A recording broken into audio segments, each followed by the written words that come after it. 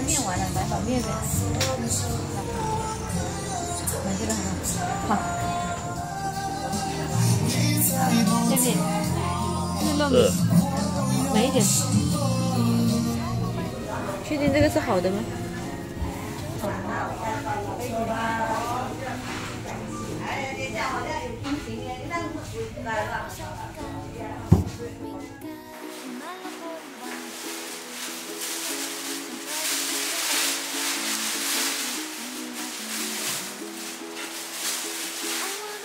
先把紫薯的皮削干净。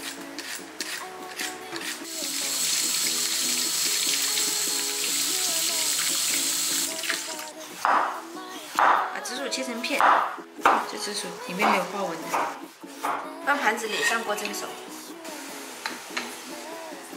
西米也来煮一下，开水下锅。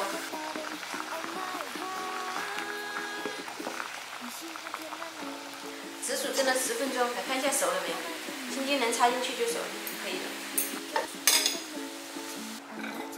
蒸好的紫薯把它倒碗里，趁热加20克白糖，把紫薯压成泥。蒸熟的紫薯是200克，还加少量的纯牛奶，不要太多。给它搅拌一下，再加适量的糯米粉，下手揉成团就可以了。能这样子捏成一个一个的就行，放一旁备用。西米也好了，把它捞出来过凉水。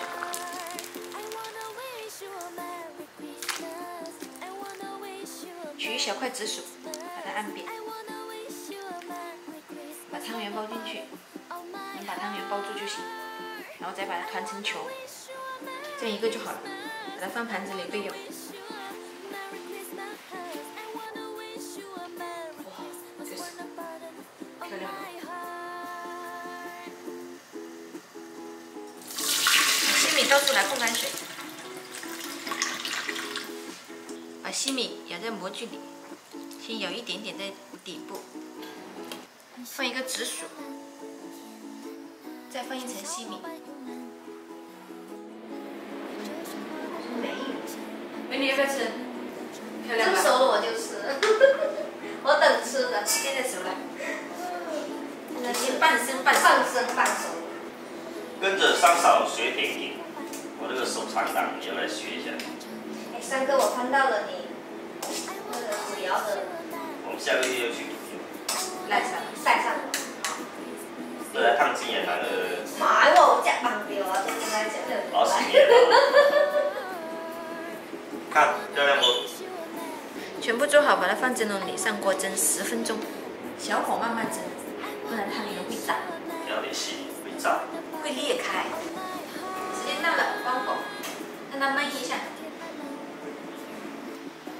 西米球就好了。哇，漂亮不？紫薯西米球就做好了，软糯 Q 弹，晶莹剔透，做法也简单。你们想吃吗？想吃记得关注我哦。